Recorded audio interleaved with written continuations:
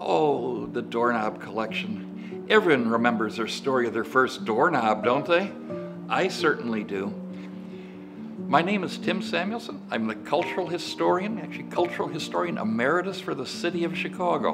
When I was just a little kid and I was kind of paying attention to the wonders of downtown, my mother may have thought that I was at the schoolyard. I was riding the CTA and exploring downtown when I was probably in like 4th, 5th, and 6th grade. I have a lot of stuff, but I never really collected it. And I never wanted to say, oh, I own this. I have this desire to own and assemble these things. Look what I've got. In some ways, it's like I'm taking in stray cats, but they all have historical background to them. And they have stories that you want to preserve. How many of them?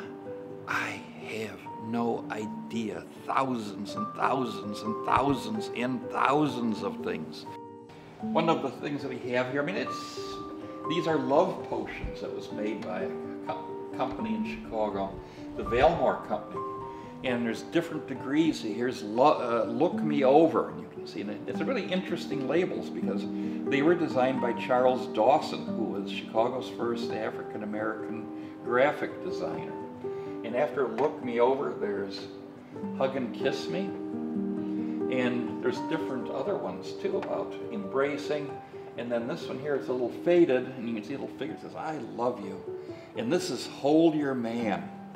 And actually the perfumes are still in here, and they're pretty, well, anyway, you probably shouldn't uncork these things because who knows what'll happen. Part of my incentive for doing what I do, I think it's part of the old Chicago DNA that I grew up with.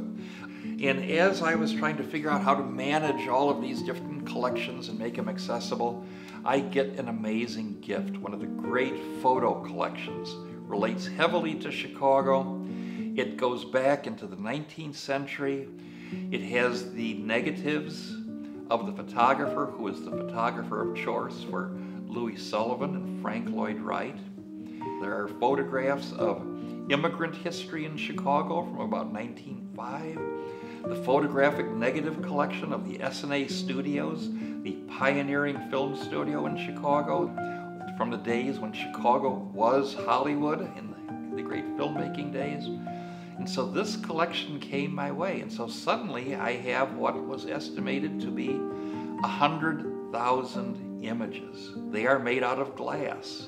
To look at them, to scan them, you have to touch them and care for them very carefully. There are original glass plate negatives that were made 150 years ago in the aftermath of the Chicago fire that show the tragedy in intimate detail. And then there is a large collection that document African American history, and pictures of leaders of the African American community is something that is in great number in this collection as well. And when you combine this with contemporary imaging technology, it makes them even more impressive. Large prints, and you can use them and put them online, and it's something that can share a lot of information. I love the idea of taking something really old and historical and then bringing it into a modern time and taking advantage of the newest technology.